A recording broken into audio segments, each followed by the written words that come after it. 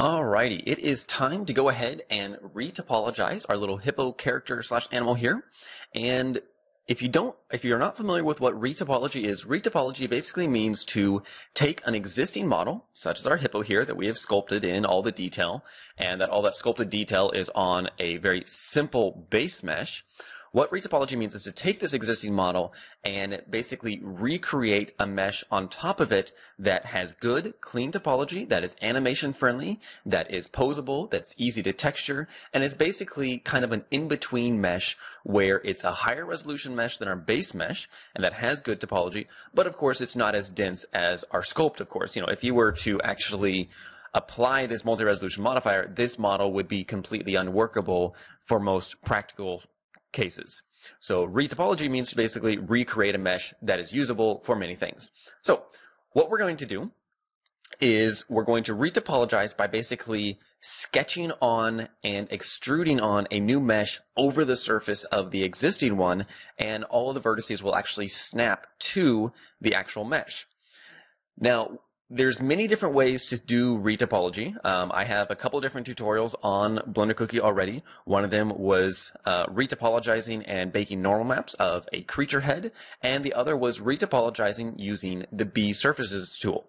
Now, B Surfaces is an add-on that was previously a premium add-on that you had to pay for. It was, I believe, $25, and it was worth every penny. B Surfaces is, well, flat out awesome. It's really, really cool. And that's actually what we're going to be using today. However, you're in luck because it is no longer a premium add-on and is actually released as GPL now. And you can find it one of two ways. One, if you're still using Blender 2.63 or 263A, and I hope that it's compatible, then you can simply go to bsurfaces.info. You can watch the intro video on it to really get an idea of what bsurfaces is. You can see the feature improvements and whatnot. You can download it, and you can view the help menu. Now, bsurfaces does not work like any other tool, really. So I definitely encourage you to check through this help document before following this tutorial, even if you're not familiar with bsurfaces. We're not going to be using, we're actually only going to be using a small percentage of bsurfaces capability within this, namely those for retopology. And so I'm not going to take you through all of those features. I do plan to do a full bsurfaces tutorial with a complete breakdown in the near future. So if that is of interest to you, please do speak up, say so in the comments, submit a tutorial request. The more requests for it that I get, the more incentive I have to do it. So I definitely do plan to do it though. The other way to get bsurfaces, if you don't want to download and install it, is you can simply use a latest development build, which is actually what I'm using. I am using, you just go to builder.blender.org, download latest builds, and then you can choose the latest one for your system. And these are generally built, I believe, once a day to show the latest development release. Now, of course, that being a development release, that comes with a normal disclaimer that be careful with it. If you want to use it for production work, definitely save a backup of your file. Use common sense because it's not necessarily going to be ready and it's not guaranteed to be bug-free. In fact, it probably will be buggy. Now, in my case, I'm using a development build from about a week ago, but the incentive to using a development build in this case is that bsurfaces is already included. You don't need to download and install it. So enough of that. I don't want to keep going off on tangents here, but let's just get started. So the first thing we need to do is make sure that bsurfaces is enabled. So we're just going to go to our add-ons. It's listed in the testing support level, and just type in bsurf, and that will pull it right up. So it's Mesh bsurfaces GPL edition. Make sure you're using version 1.5. If this is 0.9, you want to be sure that you actually remove that version first, or you may have some problems with conflicts. So be sure you're using version 1.5. It's enabled, and we're just going to get started. In order to use bsurfaces, the first thing that we have to have is a mesh with which to create our bsurfaces mesh out of. So I'm just going to hit Shift-A, add in a plane. Now, it doesn't need to be a plane. It can be anything, because the next thing that I'm going to do is hit Tab to go into edit mode, and I'm simply going to delete the entire mesh. So now what I have is literally an empty mesh object that has no vertices, but that I can now create my new mesh from. All right. bsurfaces works primarily using the grease pencil to actually draw on your mesh and draw on how you want your mesh to be extruded. So we're first going to, in the properties panel, let's just add a new grease pencil. and we'll add a new grease pencil layer. And the main thing that we need to change here is change the draw settings from cursor or view, the defaults, to surface. This way, when we draw on here, it'll actually draw on the surface of any underlying mesh. And one of the things, since I'm on a Windows machine right now, one of the tips you'll find on the B-Surfaces site is that at the bottom, it's a good idea to deactivate smooth strokes in the preferences editing tab. And so we're going to go ahead and do that just for more reliable results. Or actually, you can already see that it is disabled. So if this is enabled, go ahead and disable it if you're on a Windows system. Or maybe, I think that was actually, no, never mind, that's just in general. So if smooth stroke is enabled, go ahead and disable it while working with B-surfaces. So the first thing that I want to do is I want to add in this general portion of the mesh here. So what I'll do is just holding down my D key and left click and drag, and I'm going to draw in. I'm going to follow the stroke right here, and then I'll go ahead and follow this one right here. So I'm following the forms of the body. And one thing to note when drawing with B-surfaces is the direction of your strokes absolutely matters. And I'll show you more on that in just a moment. I'm just going to hide all my mesh tools, and with those two strokes, I'm simply going to click Add Surface. And you can see immediately what it's done. It's basically added a mesh between those two strokes where each of the vertices then follow the shape of my stroke, and then it interpolates between the two. We then have several options here for cross and follow, where cross is the number of perpendicular loops. So I can maybe turn this down, 6 is probably a good amount. And then follow is the number of parallel loops to the strokes that it's going to add in between the two. And this one, you'll be adjusting throughout, but I want to keep my polys fairly even. So in this case, I'm going to keep that at 3. We don't really need to worry about the cyclic cross or cyclic follow. What that does is you can see it actually makes a complete circular mesh in one way or the other. We do want to have the loops on strokes option. That just makes sure that it stays nice and even. The automatic joining is for another thing, and stretching is for others as well. We probably won't be using those much today. And you can see that it's added in this really nice even mesh.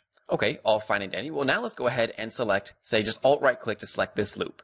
And maybe we want to just quickly extrude this back along here. Well, I'm just going to draw in a couple paths, say something like this, and like this, and like this, following the contours of my body, or the hippo's body, and I'm going to click Add Surface. Sweet, it just works really well. Now, one thing that you'll notice here, and maybe I don't need to have quite so many follow loops, that's probably a little better. One thing that you'll notice is that we have some parts where it's intersecting the mesh. And maybe, this is maybe not quite as even, so maybe I'll edge slide that over a little bit. I'll edge slide this over, but overall it looks pretty good. But we could improve this result. We can see that it's intersecting here, and it's not really sitting on top of the surface. And that's because it adds in the strokes where your grease pencil strokes are with the strokes on, or loops on strokes option. And so, it doesn't actually, B-Surfaces has no care about the actual surface of your mesh. It's only caring about the grease pencil strokes, which happen to be drawn on the surface. So we can actually improve our grease or our retopology result by going in and adding a modifier. We're going to choose a shrink wrap modifier, and then we're going to target it to our hippo. And what that'll do then is actually improve the result by then bringing up each one of the vertices to the surface. Now, we also want to enable the keep above surface. And if you then just boost the, you can see if you boost the offset value, exactly what it does. In this case, we're just going to keep that at 0. And that then works quite well. Now you can see that there's a few things here where maybe this is not sticking as close to the surface as maybe we would like, but that then, is really quite close. If we enable this in edit mode, then you can see it's actually directly on the surface, and we get an even better result. So we're going to do that. Just be aware that this is enabled, and so sometimes you're going to get different results maybe than you immediately expect, but I think that'll work quite well. All right, so we're going to continue using our B-surfaces, and let's just quickly go in.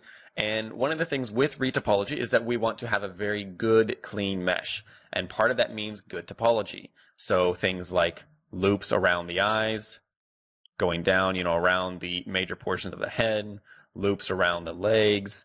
All of these normal things with topology we need to keep into account. So, loops around things like this. If you're not familiar with topology rules and things like that, I do really encourage you to check out my collection of tutorials on topology. I will link to it in the description, but if you just go to the top of Blender Cookie and collections, then you'll see topology as an option, and got a lot of detail in there as far as some topology rules, guidelines, things like that on getting good, clean topology. So if you haven't followed that already, I do encourage you to do that.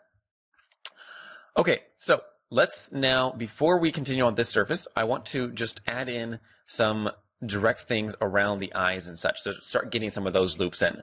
So I will just, there's a couple different ways we can do that. B-Surfaces supports both cross-hatching and then just the loops extrusion. The cross-hatching I've not found to be as exact as I would like, so I'm going to go ahead and just do a couple of loops like this, just drawing out loops. And you'll notice that I'm making them quite evenly spaced, because now when I add surface, you'll notice that it actually adds those on my original loop position to then give me a nice clean result. Now obviously in this case, I need to dramatically reduce the cross and follow options and such, but I think that will be nice and good. I want to have a nice amount of detail in here in the case that I wanted to animate it. I can also disable the follow option.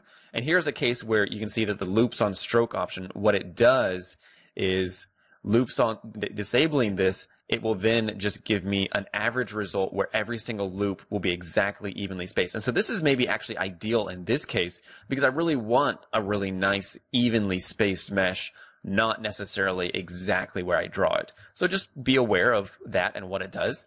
Now I can go and select this loop, which means it'll be my starting point, and then I'm just going to draw out from this.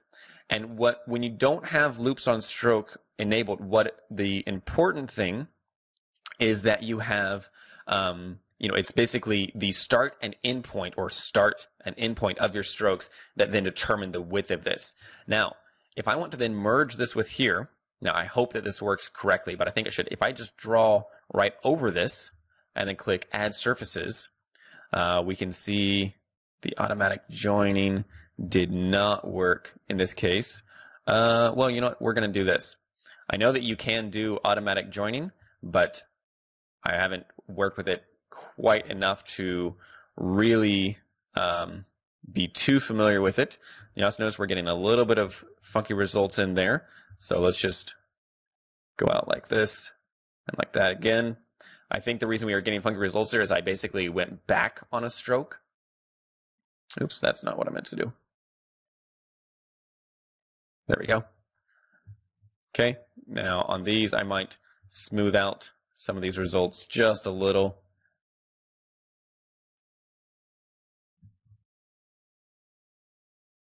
There we are. Okay, now let's try one more thing. So I want to get these connected just fine. So what I can do, I believe, if I select both these loops and now draw between these vertices like this and click Add Surface. Oh, no, I need at least 2 strokes. So I'll do both sides here like that. Click Add Surface. You can see then it joins them right together. And then I just need to adjust the cross amount.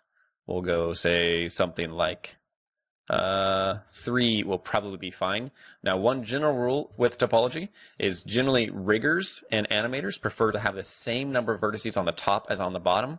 So something we might do is if we just go like this, basically connect each vertex to the next one, we can see how many we have. And in this case, this works just fine so long as I then put these 2 at the corner, so that then they go like this. So that gives me the same amount. I just may need to, kind of even things out just a little bit. So that's just a little tip, since oftentimes the retopology process, one of the reasons that we do it is not just so that we can have a model that's easy to texture and such, it's also so that we can have a model that's easy to rig and animate by the rigger and or animator.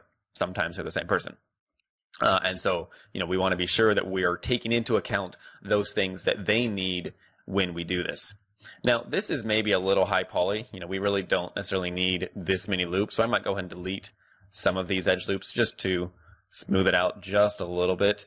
You know, a good practice generally is to go a little simpler than you think you needed initially, because as long as your topology is good, it's always easy to add more loops in than it is to remove loops in a lot of cases, at least when you're initially building the mesh. All right, now what I want to do is I want to go ahead and bring this section down like this just a little. Yeah. Okay, so I'm just going to grab this. I'm going to go down like this. We'll just say something like that. I'll add this surface. I'll take down the follow option. We'll just go to 2. And we'll turn off loops on stroke. There we go. So now I can actually get 2 in there. I like that a little better. I might slide this along. And so I think you can see how, you know, B surfaces is really a really cool tool that, particularly once you really get the hang of it, it's not only quite good, but it's also very fast. Now, you know, I'm going a good bit slower right now, while I'm also getting familiar with, or more familiar with, B surfaces. You know, I don't use it every day, although I definitely, now that it's included by default in Blender, I definitely plan to be using it a lot more. But also, since I'm also instructing, then, you know, I need to keep things a little bit slower. Okay, I'm going to do one more thing now. I'm also going to add in a mirror modifier here, and I'm going to enable clipping. So this way I can then just grab this mesh, pull it right into the center, pull this one in. There we go. And what I'm going to do now is I've got, you know, the majority of this. I think you understand how the process is working. So from this point on, I'm going to go ahead and time lapse this portion of the model, and then I'll be back with you in just a little bit to show you the final result. So I'm going to sign off and just time lapse this section so you can still see the process, but so that I'm not holding you here for, you know, hours. Right now we're already at 17 minutes, so I want to keep the pace moving. Don't want to be afraid, hard not to hesitate, but we can't wait to be the change. It's not too late, free from hate. Think of the future that we could create. Face the facts today. There's a better way. Take one step back and say there's a better way.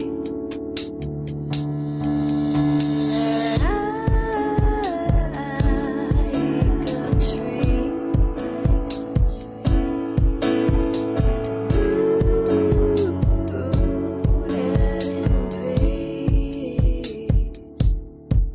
In peace,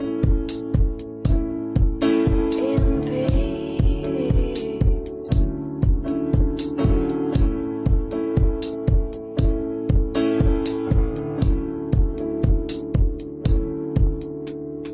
One with all living things, one life heartbeat. Now, I did want to pause from my time lapse for just a moment to talk a little bit about which you may run into problems with on the shrink wrap modifier. So like I mentioned, that there's a lot of different ways to actually do the retopology process. But you may notice as I move these vertices here in the IA, you know, it's really just kind of snapping all over and really not giving me the precision that I want in this case. So one of the other things that you can do is, if you go in here, for one, there's no reason you can't apply the mirror modifier or the shrink wrap modifier multiple times throughout the process. So if I just apply it, I can go in and add another one at any point that I want. But the other way that you can also do it, or in conjunction with it, is if you go in here, enable face snapping, and choose snap on other objects, then what you can do is, as you move, hold down Control, and it'll actually snap directly to the surface underneath it, much more accurately than shrink wrap. Because shrink wrap tries to snap to the nearest surface point, whereas the project on other objects actually projects onto the surface directly behind your view, no matter where it's at. And so, even though it can be a little annoying at times, it works quite well for getting very precise in areas. You know, so if I want to get really precise right in here, then it just works perfectly. And so sometimes, sometimes you want to use shrink wrap. Maybe using shrink wrap for the first initial portion of it works quite well, but other times maybe you won't want to use shrink wrap. So for example here, if I wanted to do face snapping right here, and I want to bring this down here, what I'm going to do is I'm just going to draw out like this, draw in my path, draw my second path, something like that. I'm going to add surfaces. And then these are not snapped directly to the surface necessarily. So I can just select them, hit G, hold down Control for a moment, and it will snap directly to the surface underneath those vertices. So that can work really well. And sometimes, personally, that's actually my preferred way to do it. Once I start getting down to the actual details and I want to be really accurate, then that's the way that I like to do it rather than using the shrink wrap. But like I said, I like to use both. So it's more just which portion of the process am I working on that determines kind of which technique that I want to use. So that's it for that. Back to time-lapsing. I miss you. Where are you hiding? Miss you. Your soul's not lighting up now. I miss you and the hope once shining through you. Did someone hurt you? Did you give in to bribery? Did fear wrap around you? The power strong arm liberty. I would forgive you if you would be the change again, and I could support you if freedom rang aloud again. You're the same. What men with courage stand somehow. You're the same. Will you listen now? I miss you. Overturning exec missives of Commander-in-Chief signature. But now you're doling out the dollars.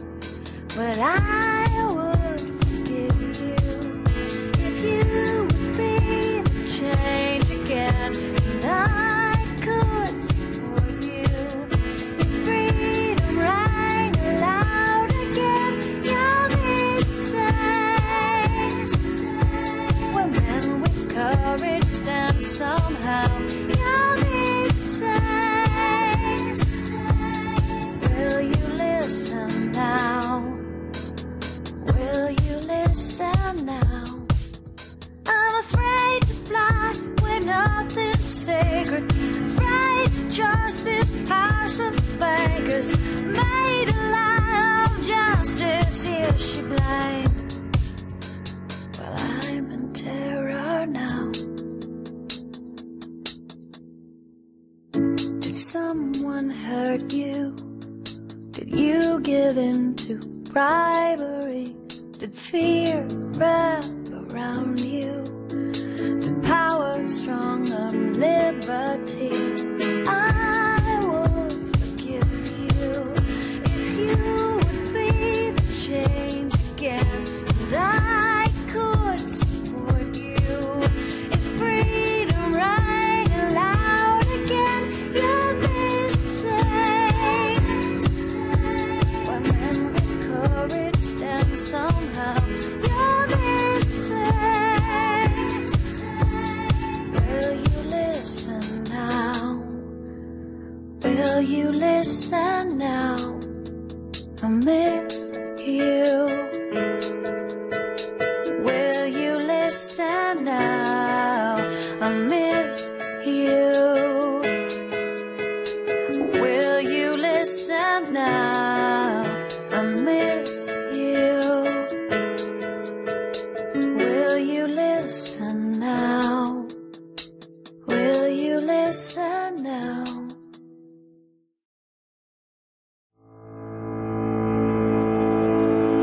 Don't want to be afraid. Hard not to hesitate.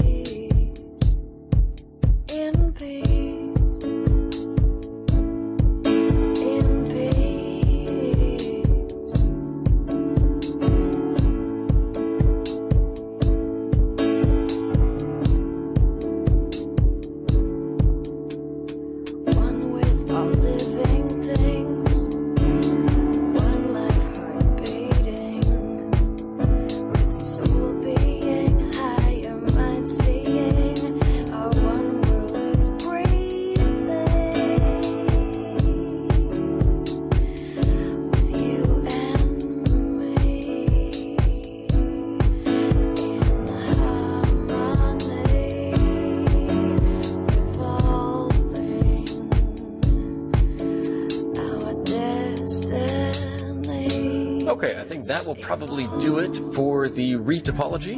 You can see here's our original model, and if we now actually go in here and just turn off our